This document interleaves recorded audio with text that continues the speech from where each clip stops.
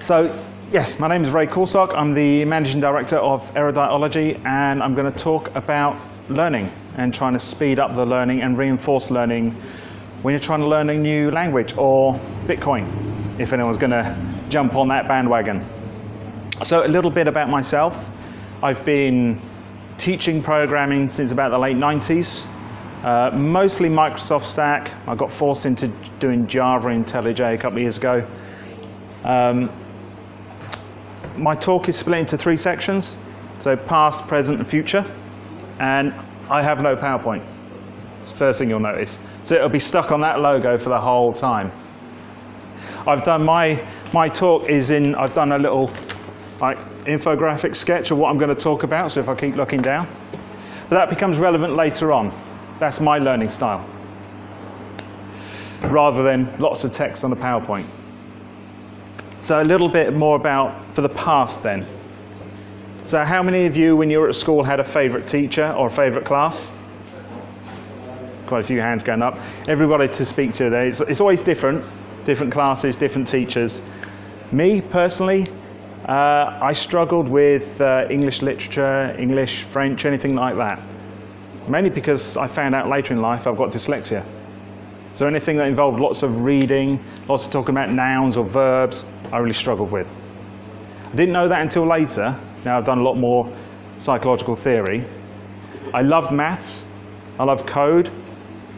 Although GCSE IT wasn't on the curriculum when I was doing the GCSEs. Let's have a little look around the room, and I want everyone to stand up. Audience participation, different. So, I've got a few cue cards to make sure I don't forget these questions, because it's easy to forget. So, if you've learnt something new over the last year, stay standing. Everyone. Brilliant. If you learnt something new this month, although it's only the 3rd, so we'll talk about the last month. Over the last rough month, if you've learnt something new, stay standing. Brilliant. Okay, you can all sit down now. Up and down, up and down. I saw someone do a talk and it was literally up and down. It looked like a graphic equalizer in the room. How about what you're planning to learn for the next month? Is anyone here, just stick your hand up, are you planning to learn something new over the next month? Can we have a few shout outs of what they are? JavaScript. JavaScript, yes you are. I've been talking to you about that. Any others? Unity. Unity. Brilliant. Python. Ooh. Terraform. Wow. Wow, brilliant. Some great names out. No one said the same, which is interesting. Even in this group, we're all looking at something different, which is really, really interesting. Also, favourite lessons at school? Anyone shout out, what was your favourite lesson? Geography. Geography. Interesting for an IT crowd. Maths? English. English? Physics. Physics? Okay, cool. Again, you would have thought Code Harbour, coders, maths or science or physics would have been the primary choice. But we've even got a different, you can't stereotype anyone, which is interesting. So a little story. A couple of years ago, I found myself in the situation of running training programs for a software vendor, and they had 300 people in their engineering department. So I was responsible for running the training programs for all of them. And they had a number of different offshore locations. They had a primary one in Ukraine. They were building a new one in Kuala Lumpur. And the Ukraine team, a lot of them had been there 10, 15 years, and they knew the product really, really well. And the new team that we were doing interviews for over in Kuala Lumpur were great developers. Some of them were Microsoft MVPs. They'd been given awards and things. They knew Visual Studio, they knew C#, Azure Stack and ASP. But they didn't know our product. And upper management decided, well, we haven't got time to do training for all of these people, so let's just get them to teach each other. That went well. You'll find, yeah, people that had never taught, people that were too shy to stand up and talk, let's get them teaching each other. But anyway, we ran with this, and we decided to take one expert from Ukraine, two new joiners from Kuala Lumpur, put them together in the same team. We made 8 teams. And we said, you've got an expert from the email team, you can work with 2 new guys and show them how it works. And as they learn, they will document as they go and write everything out. And then we can share that documentation with everyone else in the company. That's our training material. So we kicked this thing off for 6 weeks. I did an initial talk for everybody, and I created the first PowerPoint, and I said, there's a header, first page, last page, and a few chapters. Fill it out as you go, and we can use that. It only has to be a half-hour or hour talk. 6 weeks later, we came back with all 8 teams had something different. One team had used my PowerPoint, but had filled it full of Word document text, no pictures. Another team used infographic, much like I'd written down. There was just a single A4 page infographic. A guy on another team went home and did a video recording, 12 video recordings of him in his flat, just recording like a Pluralsight course. Each team did something different. And it was a great highlight that everybody thinks their style is best, their way of learning. The amount of times I've spoken to people and they've said to me, you can't learn something unless you just get your hands on it and do it. Then other people say, no, I have to talk and chat about it. And everyone believes that their way is the way everyone else should do it. And to loop back round to why you may have hated lessons when you were younger, maybe that teacher didn't do it the way you liked it.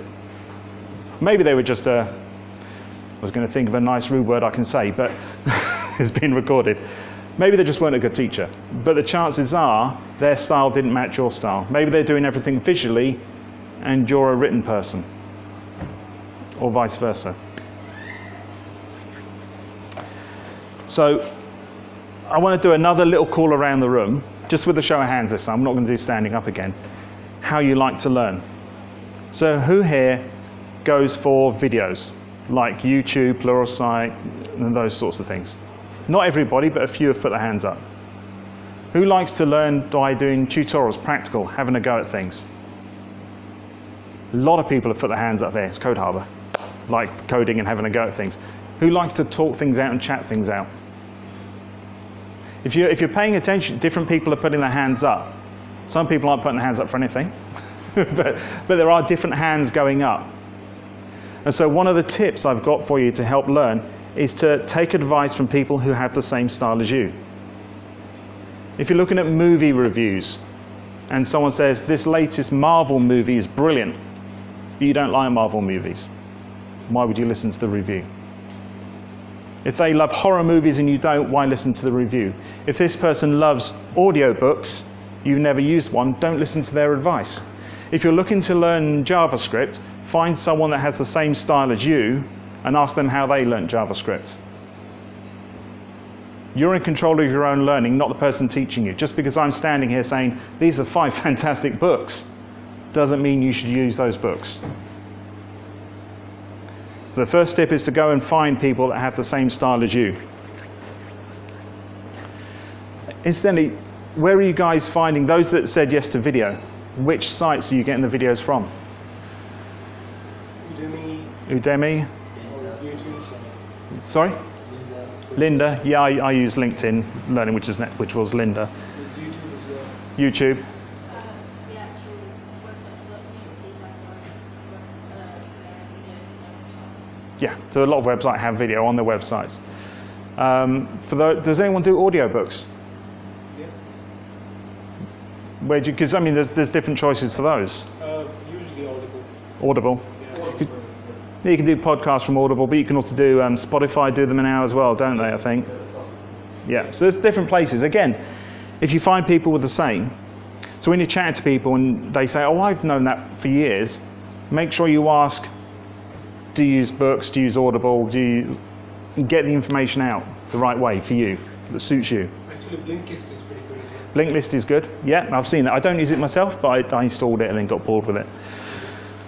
Another bit of advice is the pathways in the brain. So, although I'm saying, let's take video as an example, because I like video. First time I'm learning something, maybe React Native, I would watch a video on it. And that builds one pathway in the brain. If I watch a second and third video, it increases the pathway a bit. If I then read a book, which isn't my normal, it's adding an extra pathway in the brain, strengthening it. So although start off with your main one, add in the other ones as well. Which is why when you're learning and you first of all listen to someone talk, you then have a go at doing it yourself, practical, that's 2 different learning styles. You're adding 2 layers to it. If you then chat about it in the group after, you add another layer. So learning with multiple different things going on helps to reinforce what you're learning. Rather than you read one book or watched one video, put it down, months later you can't remember what you did. It's like if you did a language in a job and you did C# 5 years ago, but you did it for 3 years, you'd probably remember it now. If you only did it for one project for 6 months, you might have forgotten it already. But if you covered it in lots of different ways, it will help you to retain it. I tried to test out this technique recently. I had to pick something I knew nothing about. So I went back to something. I went to guitar. I've never done music at all, so I've started trying to pick up a guitar and trying to learn that. Started off with, told a few friends, and they said, oh, I've got a spare guitar. You can have a go at that. Brilliant, I like hands-on. And I've got a load of books. So they gave me a load of books. I'm like, great, dyslexia, I'm not really going to read those. I flick through them, nice CD, DVD at the back. That goes straight in. Watch the DVD. Watch the DVD of the guy doing it, having a go, so I mimic that. That's how I'm learning. When I open the book, I don't even read the instructions. I'm just looking at the charts, the finger placement charts to mimic those. Maybe later on I go back and read the instructions, but that's like the 3rd thing I do. I'm sure the author wrote them to go through in order. I don't read the writing, I just skipped it. And I find the same that when I'm doing training, when I'm running training exercises, I don't give people bullet point, step-by-step instructions. I don't write the documents. I have to force myself to do that because some people ask for it. I did a course a couple of weeks ago, and my instructions on the slide was just build a web page, put a button on it, maybe a text box. It was a beginner web course. And that was fine for most of the room. Someone said, where are the instructions? I've just told you. You just build a web page. I've just spent 5 minutes building one with you watching. They still wanted it written down. Nothing wrong with that. That's their way of learning.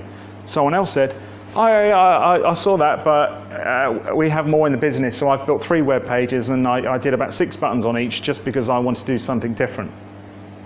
He was hands-on. He wanted to do it his own way. Again, nothing wrong with that. That's his style. So identify your way of learning. Be very clear on that.